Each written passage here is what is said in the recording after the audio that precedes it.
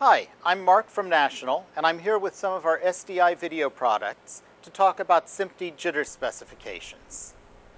The setup that I have here includes an LMH0340 serializer, which I'm using to generate a 3 gigabit per second color bar pattern, which is coming out through the yellow cable, going to 150 meters of cable, which is there to add jitter to the signal.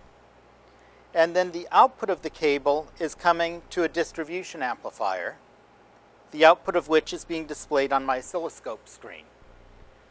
Now, SMPTE has two different types of jitter that are specified. The timing jitter involves all the jitter in a frequency band from 10 Hertz up through 1/10 of the clock rate, or 300 megahertz.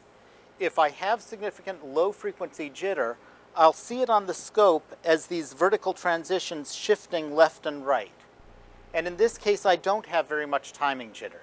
If I did have timing jitter, the solution would be to look at my clock generation system and possibly regenerate the clock through a crystal oscillator and possibly a product like the LMH0340. The other type of jitter that's specified is the alignment jitter.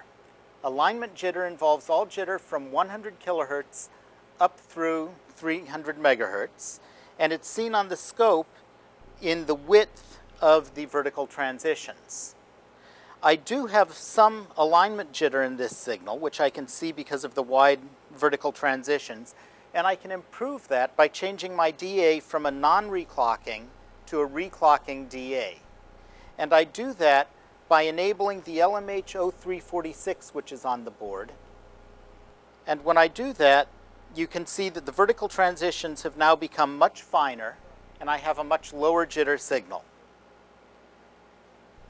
Thanks for watching.